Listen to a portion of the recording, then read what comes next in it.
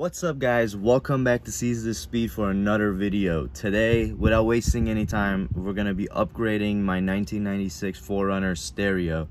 Excuse the mess, I'm just cleaning as I go, but as you can see I have the limited and it comes with this sweet retro looking tape deck and the 3 CD changer or whatever this is. That doesn't work very well anymore, but the radio itself works just fine. Let me show you.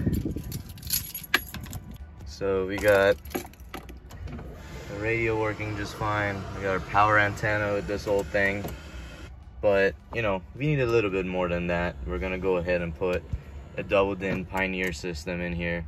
I'm just gonna show you the basics since I should have a ready-to-go wiring harness for this car. Without further ado, let's get into it. So first things first, we're gonna go ahead and remove this panel around your handbrake. If you have a, I think 2000 or 99 and up, you'll have cup holders here that look a little bit different. My cup holders are over here, so we'll get there in a second. But for now, just gonna pull. There's a couple tabs here and 2 here, and this will come off.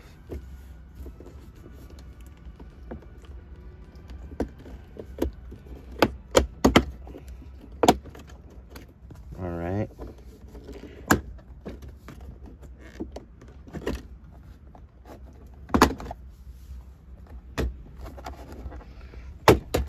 Boom. Pull the handbrake up so you have some more room to work with. And then I'm gonna disconnect. I think this is your rear window switch. And there's another harness here for the transmission power mode. And just like that, we're gonna go ahead and slide it right off. I think we can put the handbrake down now. It'll make it a little easier.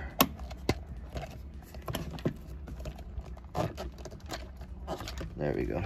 Boom, it's out. Set it somewhere safe. Next, we're gonna go up here and remove the rest of this. So once you have that panel off, we're gonna go ahead and take our shifter panels off, and these are also held in by clips. Now since I have the 4x4 and I don't feel like removing all this, we'll just let it hang, but if you have a 2-wheel drive, it's easy to just lift it up and take it off. Alright, so once that's out, we're gonna go ahead and just pull on these to remove them. Now your climate control system might look a little different. If you just have the dials, don't worry about it. You don't have to take any of that off. Alright, so before we get to the next step, I just wanted to mention it is always a good idea to take off your battery terminals before doing anything electrical. Now let's hop back in and take the rest of the trim off. Alrighty, so for the next step, we're gonna try to go ahead and pry this trim off. Take it easy since this is an old car. You don't want to break anything. Go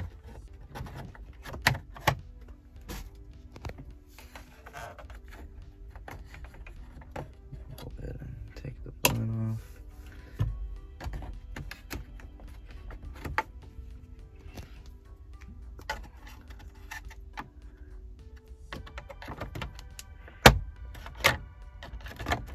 It's loose for the most part. There we go. And this is what your unit looks like underneath. Now there's this bolt and this one back here that holds this whole dash piece in. So go ahead and unscrew those, and then the whole thing should be able to be popped pretty easily.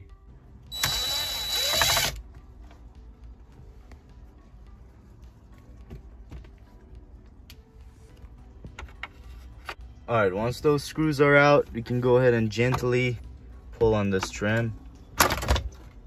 Not so gentle, but you get the idea.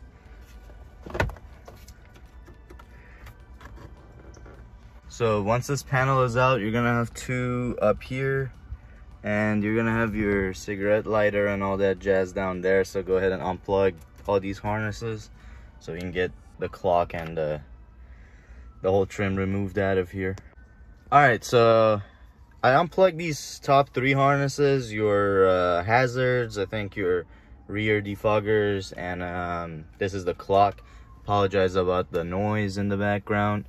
This is one of the coolest things I've seen, honestly, since I don't own many old cars. This is completely analog from your air conditioning controls right here. And guess what? This will never go bad. It's always connected. Now in modern cars, I don't know if you've ever had a German car, you can hear the blend doors having issues, getting stuck. Now you don't have air. One more reason to not have air conditioning. This right here was I think our peak as humans making cars. We've been decaying since.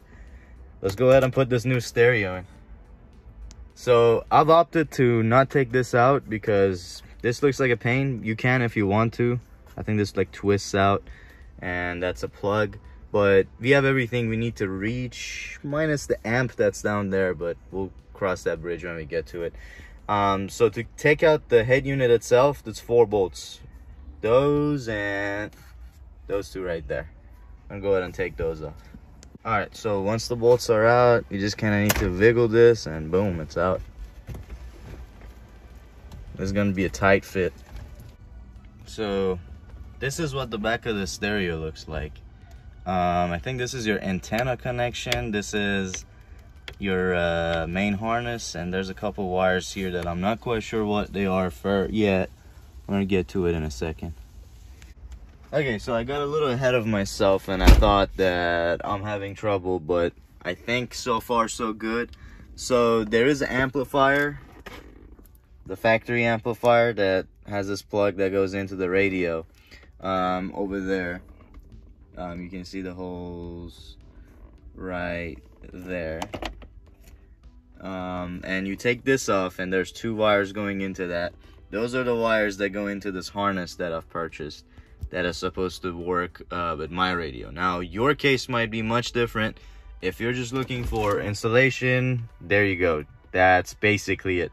But if you're not a pro like me and you're kind of just going as you go, this is my personal experience. This is what I'm doing right now. We're gonna continue and see how far we can get. So this is the head unit that I've purchased, DMH130BT. It's a new Pioneer double DIN, no CD player, just Bluetooth, and it has some screen mirroring functions. We're gonna go ahead and unbox this. So it comes with this stuff. It comes with its own harness, although I've purchased the Toyota to Pioneer specific harness. So we're gonna see what's gonna happen. So this is what it looks like. And the packaging, as you can see, it is pretty short since it doesn't need a CD player. I'm gonna go ahead and open it up and see what we're working with. All right, I just have the wiring hooked up. Nothing is for sure, but we're gonna go ahead and give it a shot and see if anything happens. Take 2, car has no power. All right, so nothing is hooked up as far as that stuff, but all the wiring sorta is hooked up. We're gonna go ahead and see. Moment of truth. If anything works. Antenna doesn't want to come up, but the radio is on. So we need to figure out how to get the antenna to come up. But we have power and we have audio. Let's see if we can get a radio station here.